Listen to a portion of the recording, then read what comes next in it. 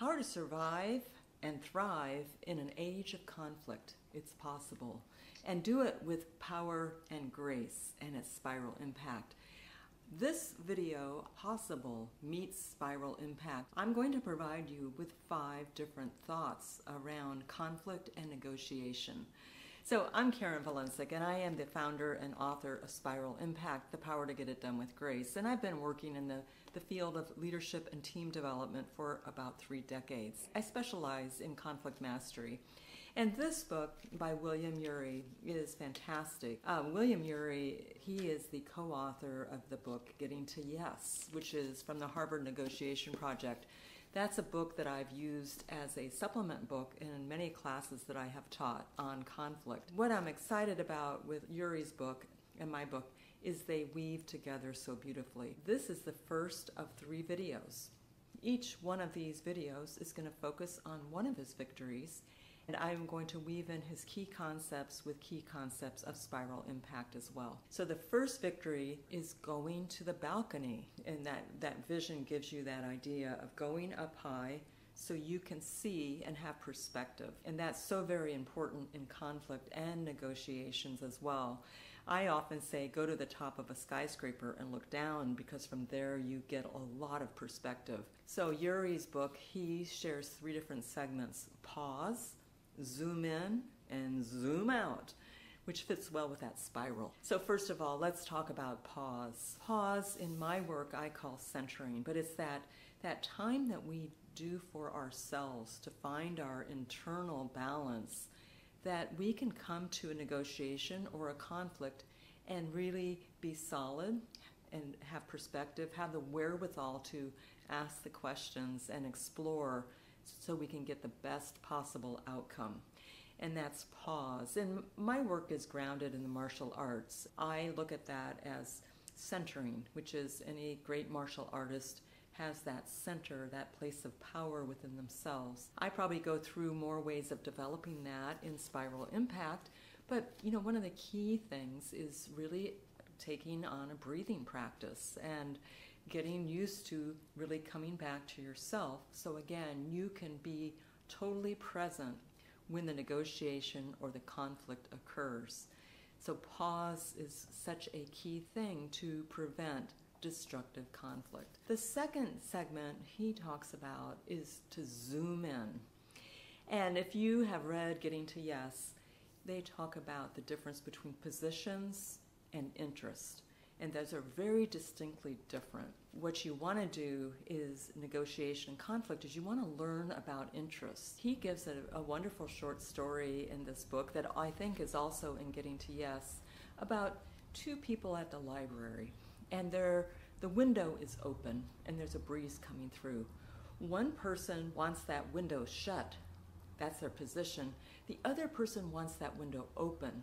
That's their position. If they try to negotiate and solve that conflict based upon their position, they often will get stuck. Instead, it gets down to asking questions and layers of why do you want the window open? Why do you want it closed?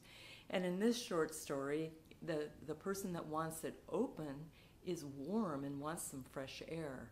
The person that wants it closed has a problem with the draft coming and blowing his papers. When they learned that, they came up with another solution that fit both of their needs, both of their interests, and that is to open a window in another room so the draft doesn't affect the paper, but you get fresh air. So positions and interests. In Spiral Impact, I approach this a little bit differently, that also can open your eyes to what the interests are or the intention. I ask people to reflect upon the conflict and think about what is it that you want that you do not have because of that conflict that is independent of the other person involved. And so that gets again down into that why of interest. I often use the example, if I think that blue is the best way, the best approach, but my colleague thinks that green is the best approach, those are positions that we have. If we stay stuck at the level of position, we don't get movement. But in that case, if I think about what is it that I want that I don't have, that's not dependent on that other position. I think I want our customers to have the best possible product. That's what I want. And so from there, we can start a different conversation. Segment number 3 is to zoom out. Zooming out, we're still on the balcony, but zooming out is now we're not zooming in on the interest, but now we're zooming out in terms of what is the long range, the bigger picture perspective.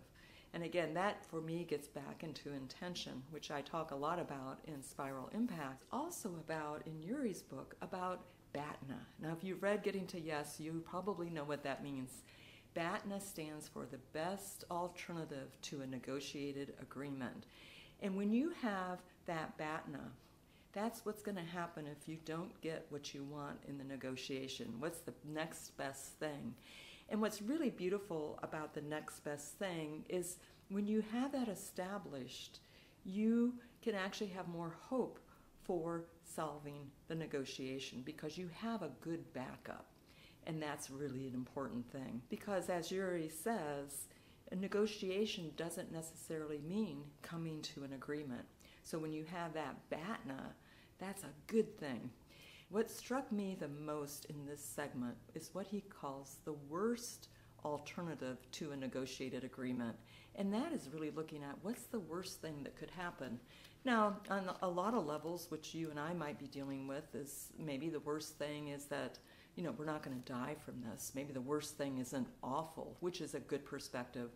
But he goes back to the Reagan years when he was still with Harvard, and they were studying the disagreement that Gorbachev and Reagan had around nuclear power, and it was very scary if you were alive back then. I remember that. They were actually tasked with what is the worst alternative to a negotiated agreement. And of course, nuclear war is not a win for anyone. So they actually studied and were suggesting these nuclear risk watch places. There was a lot of disagreement between Reagan and Gorbachev, and there was a movie that came out back then that highlighted the horrors of nuclear war.